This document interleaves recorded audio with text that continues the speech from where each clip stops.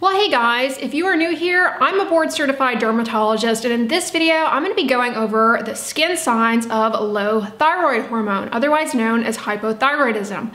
You guys know I love dermatology so much because the skin, the hair, the nails, they are a window to what is going on internally, and there are many skin manifestations of hypothyroidism. First of all, what the heck is the thyroid anyway? It's a small gland that sits in the front of the neck, and it makes hormones that are critical for how your body uses energy.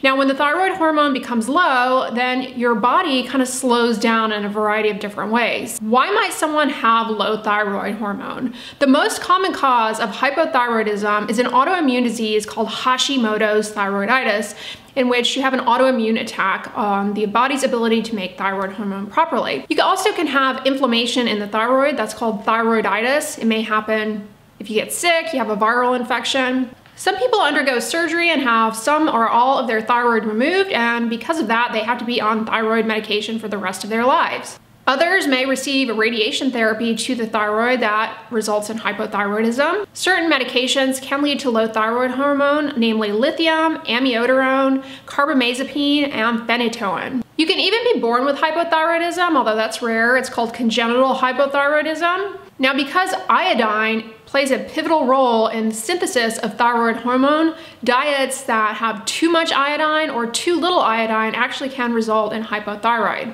Hypothyroidism is actually really common. There is a good chance that you know somebody, or even you yourself, have dealt with this at some point in your life. It's actually pretty common. The symptoms of low thyroid are insidious, meaning they gradually accumulate over time to be problematic. Initially, they include things like low energy, fatigue. It can impact your mood, cause depression, and other psychiatric symptoms. It certainly can impact your weight and lead to weight gain, cold intolerance, weakness, an inability to concentrate. Now, as we get older, our risk of low thyroid increases, but unfortunately, these symptoms, sometimes they get misdiagnosed as just being related to getting older or, dealing with adult life issues. Oh, you're stressed out. That's why you're, tired all the time. Of course you're tired. You have, 3 kids and blah, blah, blah. Low thyroid hormone also can be misdiagnosed as a psychiatric illness, depression, for example. People have been known to be put on antidepressants when in reality they have thyroid disease. So what are the skin clues for low thyroid? The skin becomes cold, pale, and dry.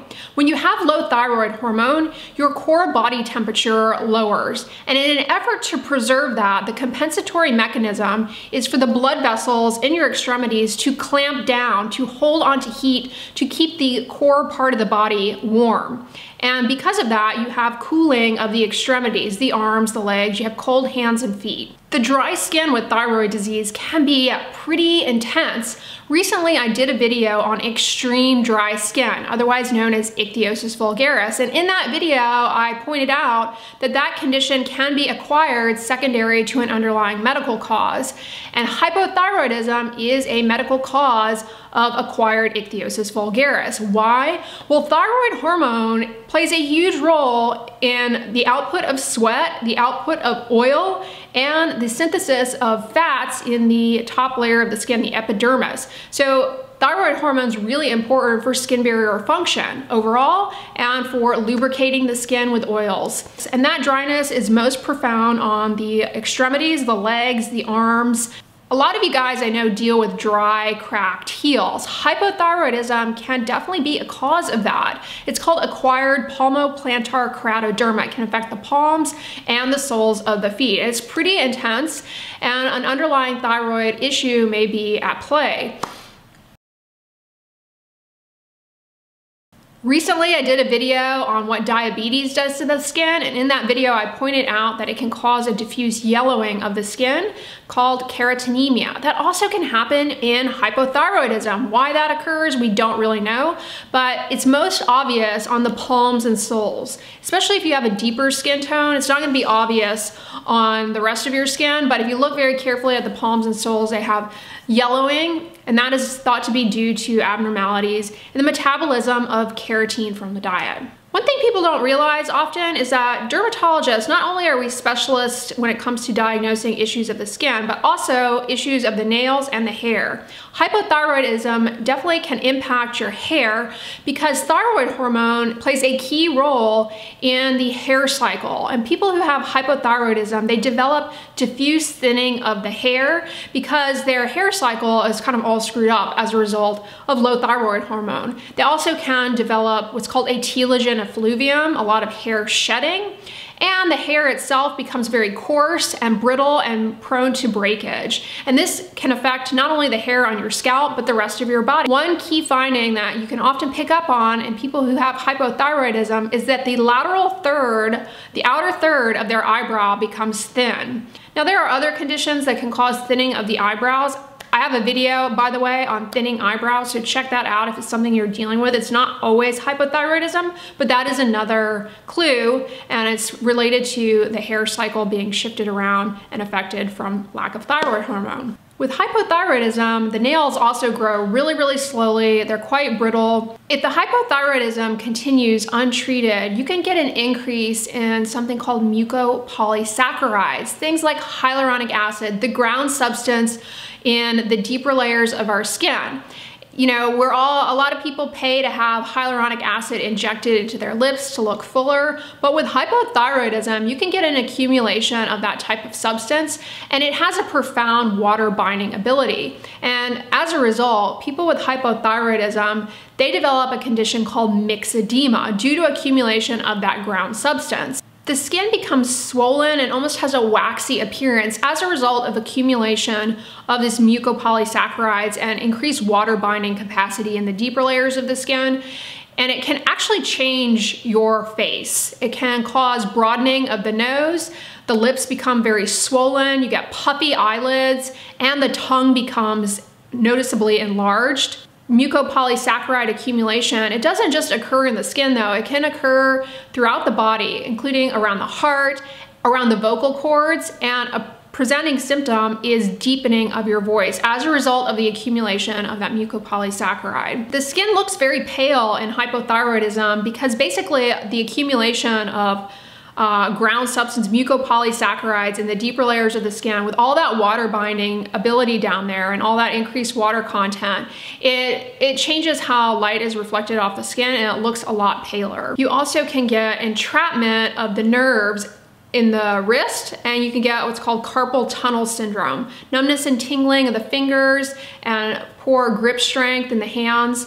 And that entrapment can also occur in the face. You get facial droop, referred to as a facial palsy. You can also have abnormalities in the function of the muscles around the eyes, and you can get a droopy eyelid. In many cases, people with hypothyroidism, they're prone to bruising, probably related to a decrease in production of clotting factors, and the blood vessels, the capillaries, are much weaker. Those are the skin signs of hypothyroidism. Now, they don't all come out at once. We're talking about accumulation over time when untreated, and these things will resolve when the thyroid hormone is replaced with a medication. There also are some other skin diseases that are associated with hypothyroidism, meaning if you have hypothyroidism, especially autoimmune hypothyroidism, you're more likely to have some of these other conditions. The first one is alopecia areata. That is another autoimmune disease that attacks your hair, and it presents with sudden loss of hair, maybe in just a few patches, or you get all of a sudden a complete bald patch. It can affect your eyebrows, and it can affect your eyelashes. It can affect hair on anywhere on your body. So if you have hypothyroid, you are at increased risk for having alopecia areata. Vice versa, if you have alopecia areata, you are at increased risk for having autoimmune thyroid disease. Vitiligo, another autoimmune condition. This time it attacks the pigment producing cells in your skin, leads to white patches with no pigment. It can affect the skin and the hair as well. And chronic hives, chronic urticaria, is also associated with the presence of anti-thyroid antibodies. And in some cases, treating the thyroid disease will result in resolution of those hives. People with hypothyroidism also can develop a variety of different anemias. Anemia is basically when your blood is not optimally carrying oxygen around, we'll say. And one reason for that with hypothyroidism is that you can develop an autoimmune attack on part of the stomach that makes something called intrinsic factor, which is necessary for the binding of B12. So you don't take B12 up well. I have a video that I did fairly recently on the skin signs of B12 deficiency. Remember, autoimmune disease was one reason to be B12 deficient. And for folks who have hypothyroidism, they are at increased risk for what's called pernicious anemia, basically autoimmune anemia related to an inability to take up B12 properly. So those are the skin, hair, and nail manifestations of hypothyroidism. It is a really common disease. A lot of people deal with it, and it can make life very difficult for people who are going through this. As you can imagine, poor energy, weakness, fatigue, mood changes, increased weight, poor exercise tolerance, constipation people deal with as a result of hypothyroidism. I mean, a lot of symptoms, and it really can be quite devastating to cope with. Fortunately, these things I've outlined here that occur with hypothyroidism, they do resolve when the hypothyroidism is treated, but that can take some time. So it is really, not a pleasant thing to have to deal with. I think that, people who deal with hypothyroidism, oftentimes they struggle to maintain their weight. As you can imagine, when your thyroid is low, your metabolism slows down, so you put on weight, you don't have good energy, so you're not able to exercise. You can have really poor exercise tolerance as a result of the hypothyroidism, and because of the increase in those mucopolysaccharides, you actually have accumulation of water weight. Now, when the thyroid disease is treated, that can go away, but it can take some time. So I think this group of people is a vulnerable target for the diet and wellness marketing of all sorts of gimmicky products, to balance your hormones and for thyroid health and all of these things. So you really have to be careful. Having hypothyroidism, it can be very emotionally taxing, just kind of feeling like your body, you have no control over anything. So hopefully this video outlined to you, the skin findings of hypothyroidism, but also, some of the other symptoms that can easily be dismissed as just stress related to day-to-day adult life, or just old age. But in reality, that is a very, very treatable condition that if left untreated, it can be deadly.